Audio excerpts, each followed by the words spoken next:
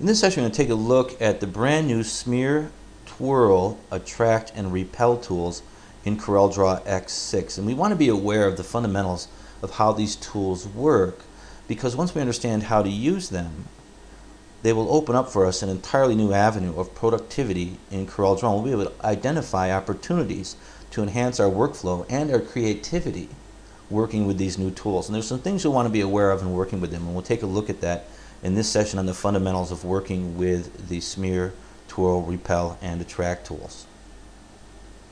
Looking at the fundamentals, we want to just go ahead and set up, I've actually set up a simple vector circle here.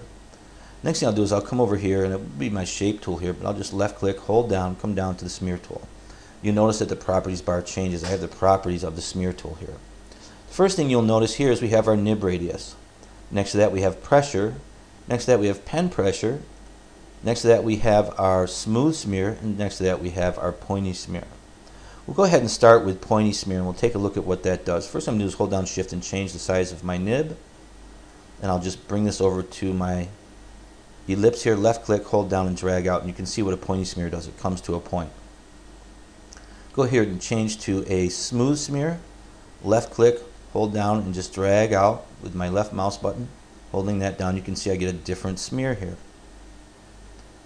Now this smear that is the smooth smear, you can almost use this to start like illustrating things, because it'll just pull out for a long time, whereas the pointy smear just comes out and kind of comes to an end. Or you can use a smooth smear to get started, and if you want to come to a pointy end, then go back to your pointy smear and then pull out the end there, and you can see we can go much longer and come to a point.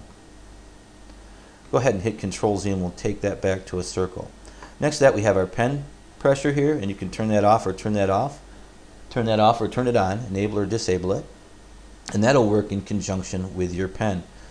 Here we have the pressure, and we can change the pressure, and we'll take a look at that. I'll bring this pressure down to 1. You notice when I try to make my effect, nothing really happens. If I bring my pressure up to about 50, left click, hold down, and I get a little bit more effect there. But if I bring that out to 100, left click, hold down, I get a much more drastic effect. So you're going to be aware of that pressure when you're dealing with that. Here we can change our nib side. Left click, hold down, push your mouse forward, the nib will get bigger. Pull it back, it'll get smaller. Or you can click through the arrows. You can also, in your workspace, just hold down the shift key, and that'll let you arrange your nib by moving your mouse kind of sideways, back and forth, etc., forward and backwards.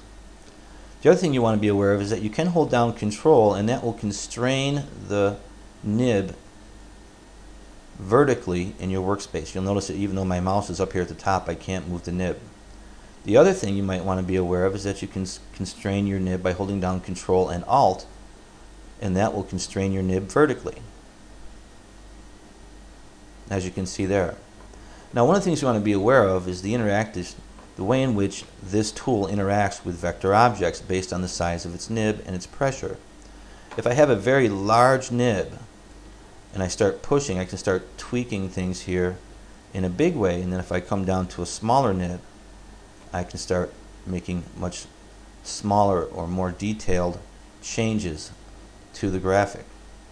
Also, if I start on the outside of an object and start pulling through, I'm going to get a different effect than if I am actually on the object and start pulling through, as you can see there.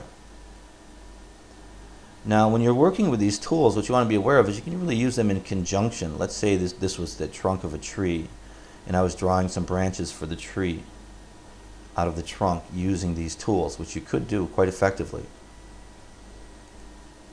Go up here and go back to Smear. I'm going to go ahead and hold Shift, and we'll just create a simple tree branch here.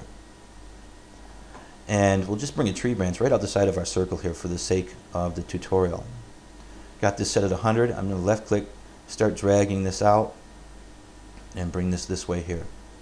Now if I wanted to make my branch thicker and make it look a little bit more like a real tree branch, I could come back over here to my shaping tool and go down to the repel. And I could go in here and do some repelling. It's set at 11 now. We'll zoom in and just come right in through the center here and just add some repel to this and start to adjust the thickness of that stroke, creating almost like what would be the branch of a tree. I could go back to, say, my smear tool, change the size of my nib, hit shift, and then come in, say, right here, and start pulling out again another branch. And if I wanted to change the size of that, make that a little bit thicker, I could go back to my repel tool, zoom in here, and then just come in and hit this, as you can see here, and start to make that look like it's coming right out of the tree branch. So you can see we can do some very organic shaping and forming of vector objects that we create with the smear tool and the repel tool and the twirl tool, and also the attract tool. Let's say I wanted to make this part of the branch a little bit thinner so it was balanced with this. Well, in which case I would go to my attract tool, because that's going to, I'll hold down shift here, because that's going to make things thinner. As you can see there, it'll pull things in. But you can see that I could do many different things with these tools, and we'll get into some different things in some different sessions relating to these tools, but I just want to give you a brief overview of how they function, what you need to be aware of, and what you can do with the new smear, twirl, attract, and repel tools. Go ahead and wrap here, and we'll continue in our next session.